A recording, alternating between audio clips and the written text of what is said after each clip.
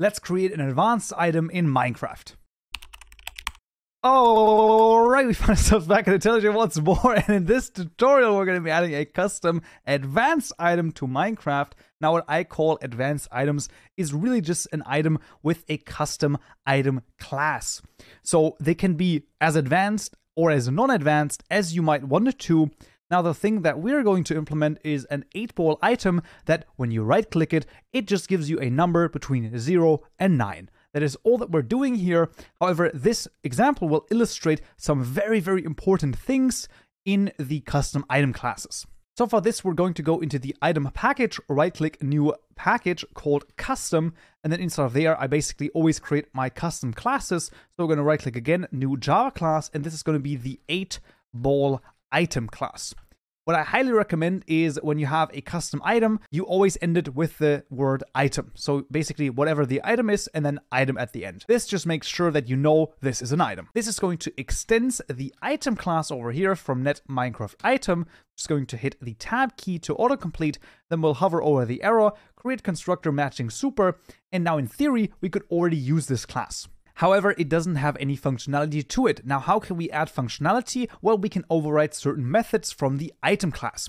If you don't know what that means, I highly suggest taking another look at the Java introduction that I've made. This is pretty much basic object-oriented programming that we're doing over here, just overriding methods from a superclass. This isn't anything crazy or anything too advanced in terms of Java, and I can just, once again, highly recommend a little bit of Java knowledge is going to help you along immensely in the future when you want to actually mod something. So this is once again an appeal. Please do look at that. I've linked it in the top right corner, and let's proceed here with the item. So what you can do is you can middle mouse button click on the item class, and what you might have is this blue line. Now, if in the first tutorial you properly followed everything, we should be able to choose a source that is a named sources over here. So we can choose this one, say okay, and then after it reloaded a little bit, you can see the blue line is now gone. And the actual item class is now properly sourced, so to speak. So we now have a good glimpse into looking in this class. And you can see there are a bunch of different methods over here. The use method, for example, that even have some Java docs. And you can even see what this means. Called when an item is used by a player. This means when you right click, you can see the use action by default is bound to the right mouse button. So this method is called every time when you right-click with this particular item in your hand. Same with the use on block method over here, called when an item is used on a block. So this is called when you right-click this item onto a block.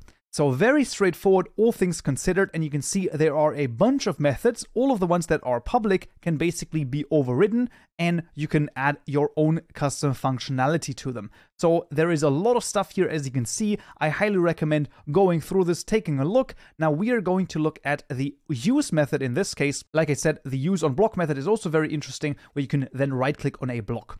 Now, how do we override this? Well, we just go into the class, and we're just going to write use. And you can see it already basically suggests to us what we have here. There's also use on entity. So this would be when you right click on an entity, on a mob, for example, and then you can also do some things. But we're going to choose the use method over here. So while we have this selected, press the tab key, and then everything here will generate. You'll see this add override over here. This just simply means this attribute that this particular method is overridden from the item class, and we're using this one instead. Now, what do we need to do inside of it? Well, what we want is we want it to output a number. So what do we need to do? Well, first of all, what I want to do is I want to only have this happen on the server first and foremost. So how do we do this, and why is this even important?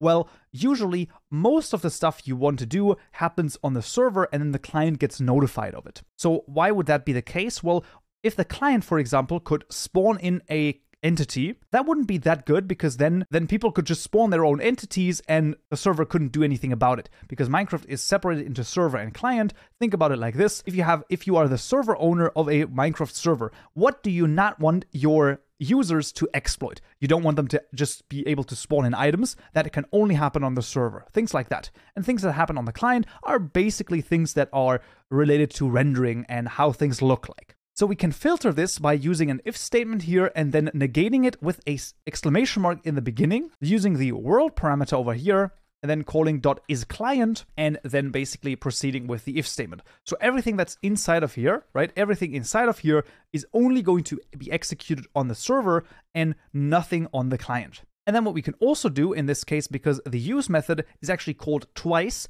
for each hand, what we then wanted to say is, well, we actually wanted to say hand equals hand.mainHand. So that this is only called once in this case. And now what I want to do is I want to output a random number.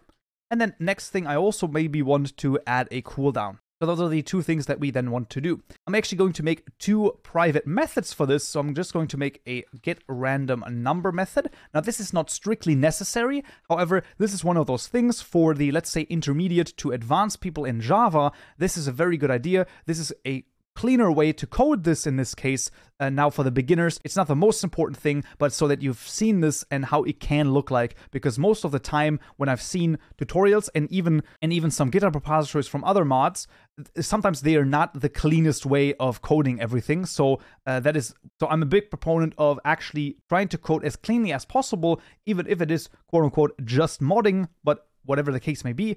Here for the getRandomNumber, we're going to return random, and we're going to choose net Minecraft util math random, because Minecraft actually has their own one, and we're going to say create local next int, and then we're just going to return a next int, and the bound is 10, so this is going to return anything from 0 all the way to 9. And then we make another method, which is going to call this. This is going to be the private void output random number. And it's going to output this for a particular player entity. So this is going to be a player entity player parameter. And we're going to say player.sendMessage text.literal. And then we're going to say your number is plus and then get random number. You can see we're outputting the string your number is, and then we're adding the number from the getRandomNumber method at the end of this string. So now we can just call the output random number method, passing in the player entity over here that we have in this parameter, and then we're fine with this. We can then also set a cooldown. This works by using the player entity.getItemCooldownManager.set with this item, and then we're just going to set it to 20 ticks, which would be 1 second. And that is all that we need to do in order for us to be able to right-click this particular item and then get a random number out of it. Now, of course, you can go more and or less advanced with this. Once again, what I can only tell you, number one, get some Java knowledge in you so that you can more easily understand what you can do with this. And number two, just try out some stuff. So if you are already an advanced beginner or an intermediate in terms of Java, I highly recommend just once again, middle mouse button, click on the item class and just take a look at what you can do.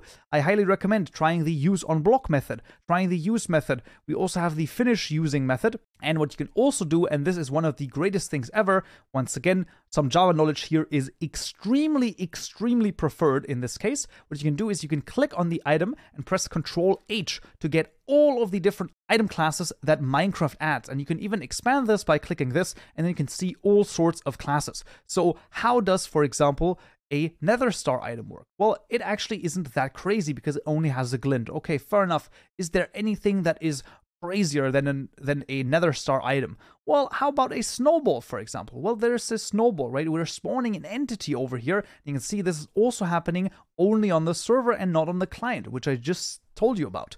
We have things like the shears. How do those work? Well, the shears work with the useOnBlock method in this case. Now, interestingly enough, why isn't there a useOnEntity here? Well, this actually happens differently with the shears, but we'll not get into this. Let's just take another look at this. You can see there's all sorts of things that you can take a look at. Elytra item, honey bottle item, right? Don't go too crazy with this as well, right? Don't say, oh, I'm just going to go into a bow item and make a custom bow. Look, this is a little more complicated than you might expect, right? So this is why I keep saying that you need some Java knowledge for this. Otherwise, you will have an incredibly hard time implementing anything of substance, let's say. Whatever the case may be, we now have a custom item class. Now, you will note that both the constructor as well as the name of the class are also grayed out. So both of them are sort of in this gray over here, and that means that the classes have not been used. Of course, we still need to register the item in our mod items class. So for this, what we can do is we can once again just duplicate the Tanzanite over here, and we're just going to call this the 8 ball.